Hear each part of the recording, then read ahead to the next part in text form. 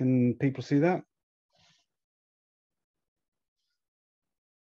Hello. Yes, we can. We can. Okay. I can't see you anymore, so I'm not sure why, but I'll just go on with it.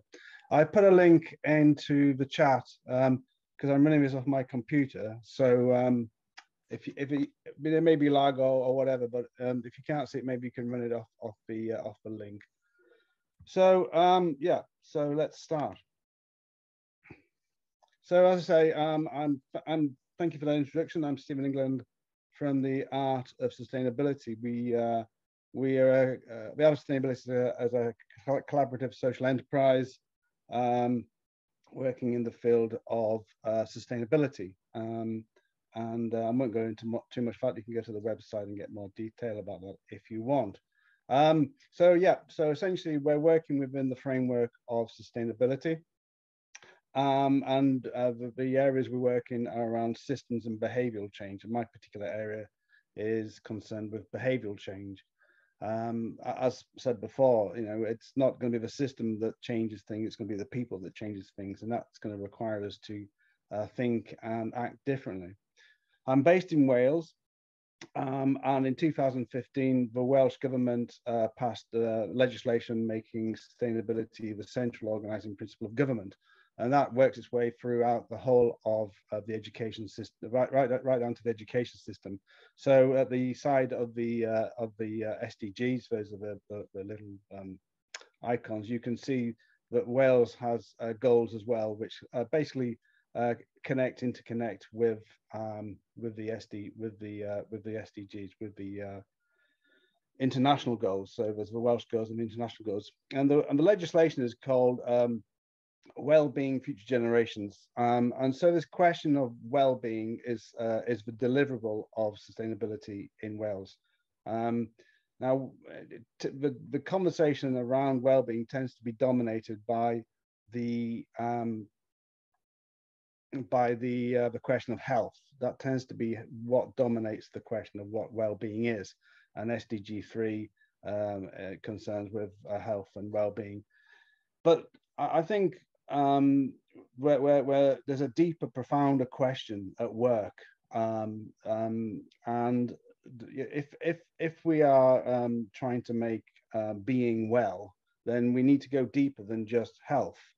Health is important, of course it is, but it's when we're it's very often when our health is in some kind of jeopardy, we suddenly become aware of this amazing thing that's going on around us, and it becomes so precious. Our time, our experience becomes precious, but most of the time it's kind of just hidden behind things to do and stresses and problems and worries and concerns and deadlines and all kinds of things. So we need a way of getting at being, and that means we've got to find a way of putting all these challenges and concerns and worries and all the things we deal with to one side. So the research that I've been working on is in the wellness of being is based around phenomenological and arts-based research in terms of how can we do that? How can we get at being and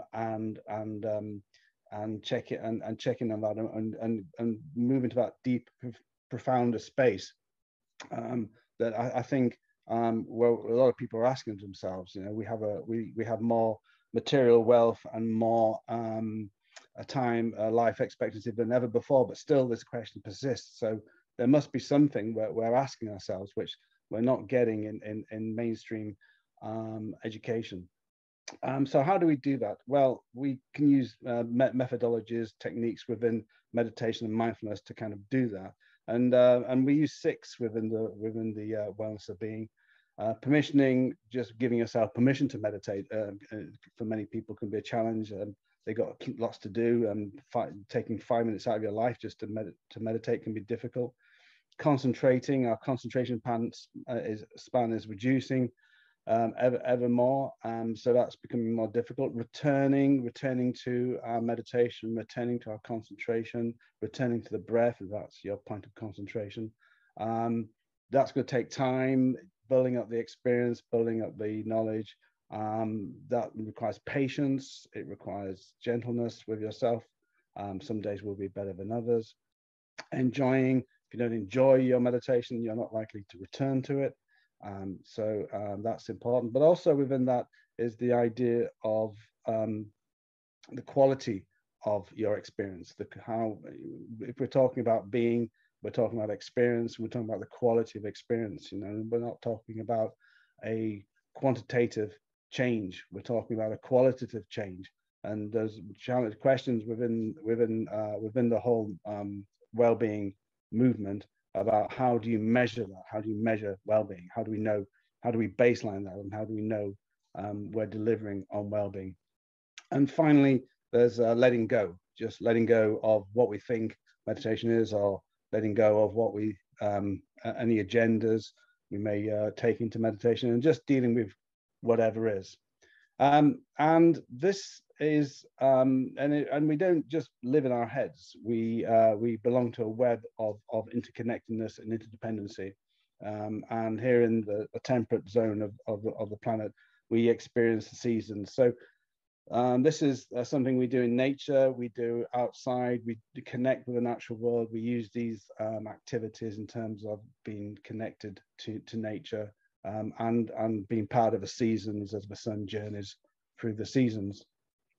But there's also an educational aspect of this, which is important in terms of the way that we engage with sustainability, or education for sustainability and global citizenship, or ESDGC, which is like the academic speak for sustainability.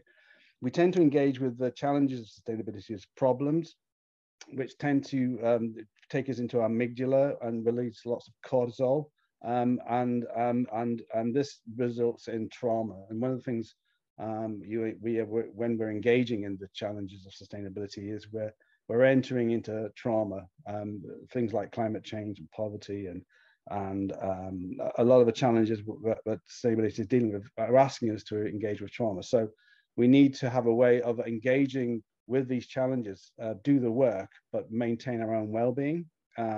And to do that, we can use these techniques, these meditation techniques, mindfulness techniques, to move from the amygdala into the hippocampus.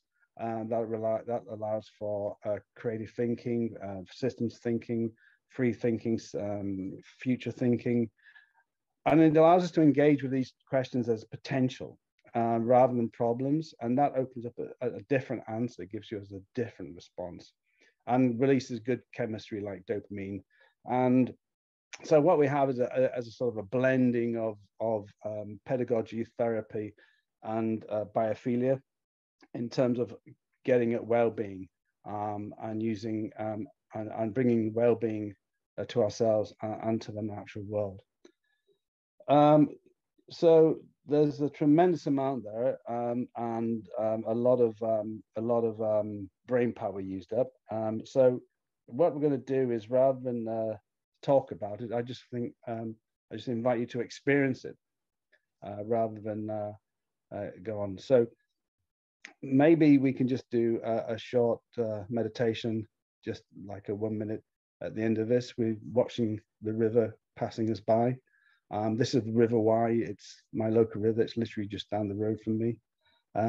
I use film and video. If people can't enter into natural spaces, I use film and video and multimedia as a way of bringing those spaces into this space, the online space. So maybe working on developing off that lovely work we did at the beginning, maybe we can just return to that space of stillness and calm. Maybe we can just return to the breath. Just take a moment.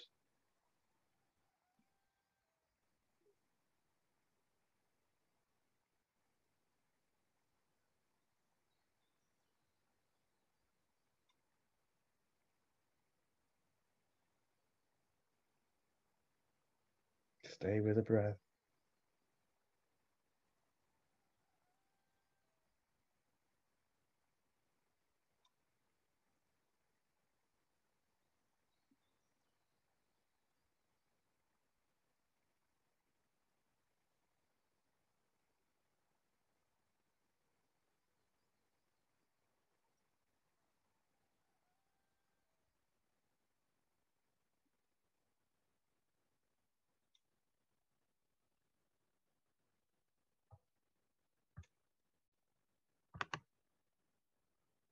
Thank you.